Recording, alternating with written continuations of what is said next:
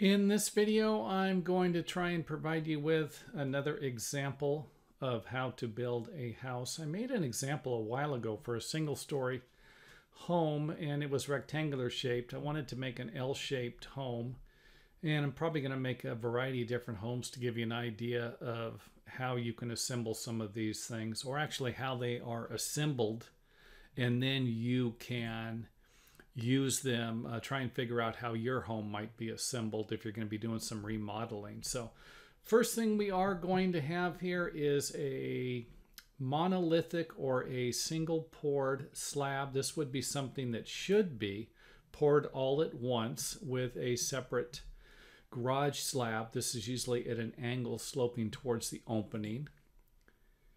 And you can have a slab where all of this is poured at once, but most of the time it's going to be like this.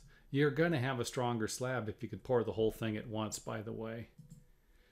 And then we have the exterior walls with a couple of windows. And I'm going to put together a playlist of videos for this entire project with the floor plans and some more details of the roof framing and stuff like that. So this is just the first video here, in case you're thinking about maybe I missed something.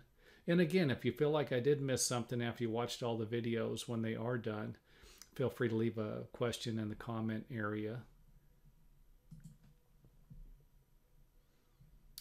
Sliding glass door opening. Couple of windows. Front door. And part of the garage door. And you can see where the channels are cut for the walls to have the top plates join into also. Garage door header, and then a door from the garage into the house. And then the interior walls. Let's go ahead and zoom in to the corner here.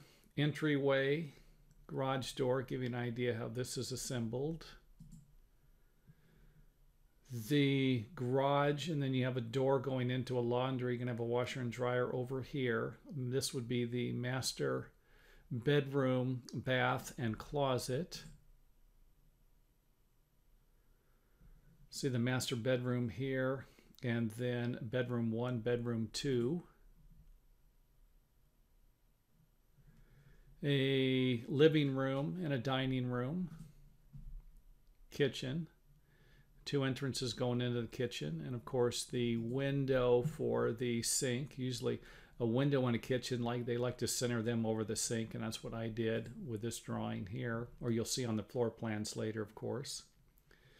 And the bathroom. And of course the washer and dryer would go over here in this room here. Another view of the bathroom, master bathroom, and the master bath or the master closet. Hallway coming into the master bedroom, entrance going into the bathroom and the closet area.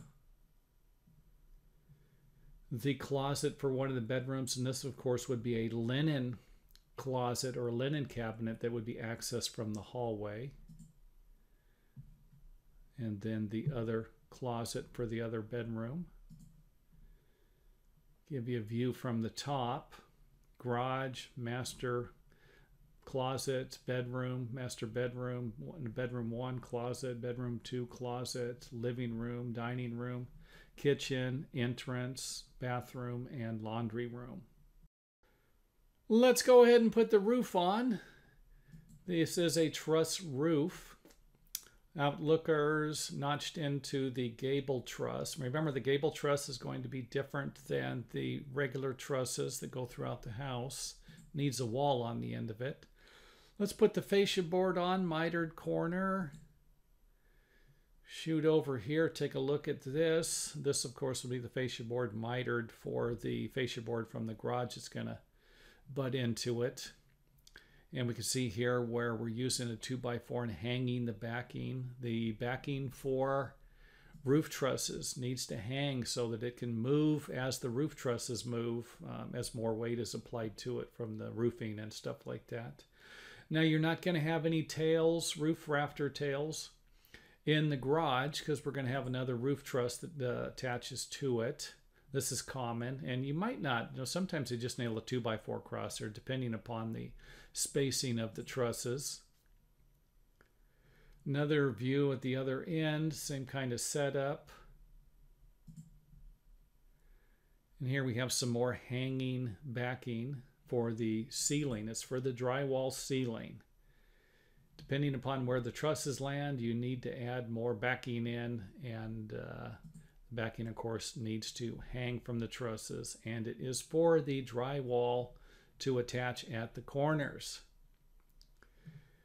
So the garage will frame in the same way with the trusses as the main building, kind of just going to be using gable trusses here. And then take a look at the front of the garage, same kind of thing, gable end. Let's go ahead and put some plywood down, or OSB. You're going to need to have the OSB or your plywood down, your roof sheeting, so that we can install our roof rafter fill to make this thing look like it was all part of the building. So I know a lot of people, a long time ago, they used to put valleys in here to do this, but this right here is probably the most common way to have this done now. And I'd imagine it had a lot of problems with the valleys, the way that they were built in the past. Let's go ahead and put some sheeting on there.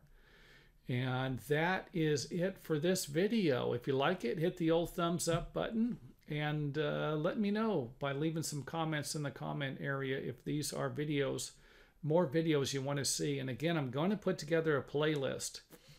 It's going to have the floor plan and more information about this house. And I'm thinking about doing a series on, a variety of different series about different homes that are built, and how the footings and stuff attach. And of course, this one didn't have any anchor bolts in it or pins to fasten the plates down. I'm going to put a little more information in there about that also. So again, hit the old thumbs up button if you like it, and let me know you like the videos.